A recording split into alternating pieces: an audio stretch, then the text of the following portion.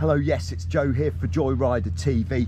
So there are two different ways that you could have your Spinnaker sheet blocks, and this is going to change how much resistance you get from the ratchet on your block.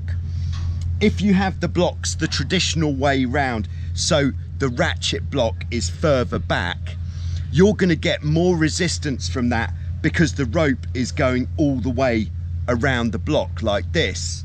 Whereas if you put your ratchet block at the front like this, the rope is only going about half as much distance around the ratchet, which means it's going to give you less help.